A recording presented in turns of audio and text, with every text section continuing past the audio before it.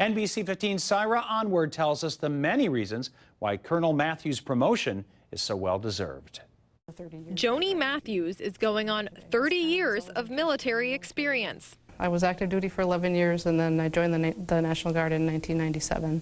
It's been the best decision in my military career was to join the National Guard. Matthews' extensive career began at Fort Rutger, where she flew helicopters and was an aviation instructor.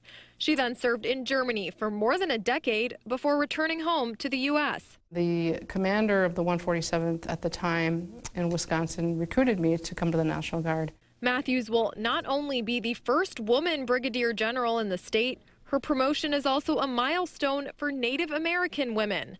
Matthews comes from a line of Lake Superior Chippewa Indians. It's inspirational, but I think more inspirational is not this upcoming promotion to Brigadier General or her assignment to Human Resources Director, but it's about knowing where she came from.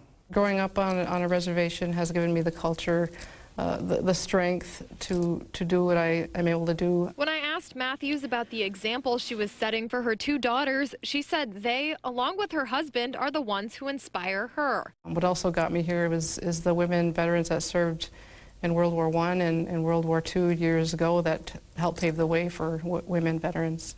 Colonel Matthews is an example of the outstanding caliber of men and women that we have here in the state. Working and serving as Wisconsin Guard members. It's just a great opportunity, and I think if you do the best job that you can attain any goal, any challenge that you put in front of you, and if you love what you're doing especially, you're going to attain those goals. In Madison, Syra Onwar, NBC 15 News. And congratulations to her. Colonel Matthews will be officially promoted to Brigadier General at 8:30 Monday morning in the Senate chambers during a special pinning ceremony.